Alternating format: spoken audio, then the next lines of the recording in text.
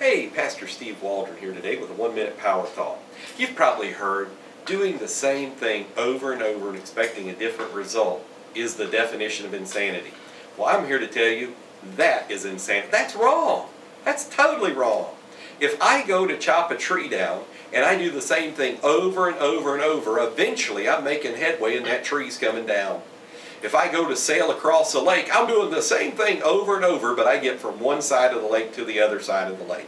If I drive, I'm driving from here to Chicago, I eventually get to Chicago. I'm in a different place, but I'm doing the same thing. Don't fall for every popular little pithy saying that comes around, because I know what they mean when they say that.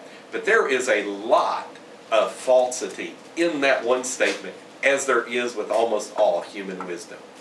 Live by the Word of God. That's your 1-minute power thought today. God bless you.